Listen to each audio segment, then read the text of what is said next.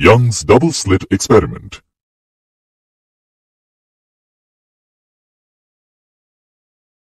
In the year 1801, scientist Thomas Young discovered the interference of two light waves experimentally. In his experiment, he used an opaque material X with a pinhole S in it. A monochromatic light, like a sodium vapor lamp, is allowed to pass through this pinhole as shown. The light waves passing through S are then passed through another opaque material with two pinholes, S1 and S2, which are at a distance d apart and equidistant from the pinhole S.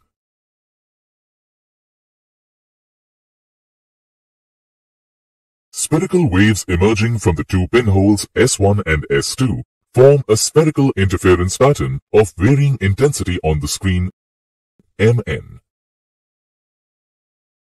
This may be repeated by using slits instead of pinholes. Alternate bright and dark bands are formed on the screen Mn. These bands are equidistant and of equal thickness. Here, the dotted line represents troughs, and thick lines represent crests. When the crest and trough of a wave fall on the crest and trough of another wave respectively, we get two constructive interference patterns, and a bright band is observed on the screen Mn.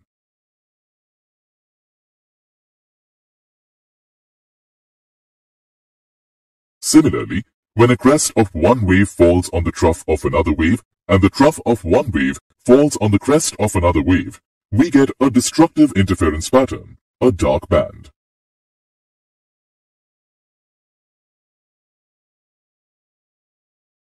This type of bright and dark bands may be observed regularly on the screen Mn, forming an interference pattern.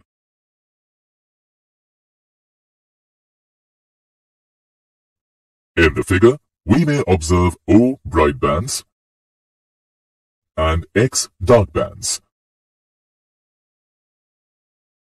Light energy is not lost in this phenomenon. Transfer of light occurs from minimum intensity points to maximum intensity points.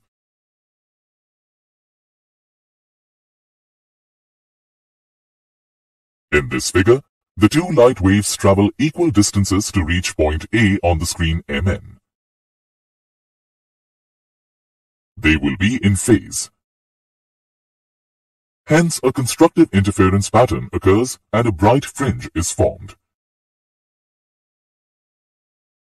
In this figure, light waves from S1 and S2 reach point B on the screen Mn. Even though S1 travels more distance than S2, they will be in phase. In this, the wave from the slit S1 will be one wavelength behind the wave from slit S2 in reaching the point beyond the screen.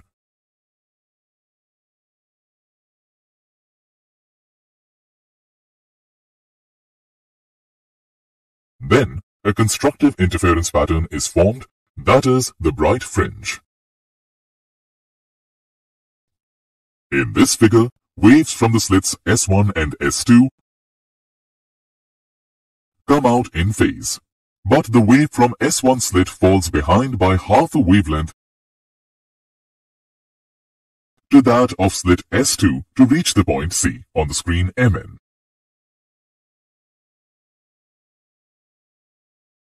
The crest of the wave from S1 falls on the trough of the wave from S2.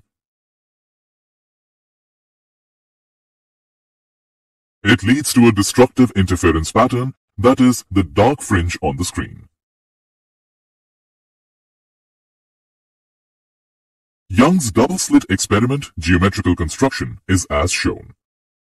Path difference R2 minus R1 is equal to delta, which is equal to d sine theta. Here, we consider that R1 and R2 are parallel, and L is much greater than D.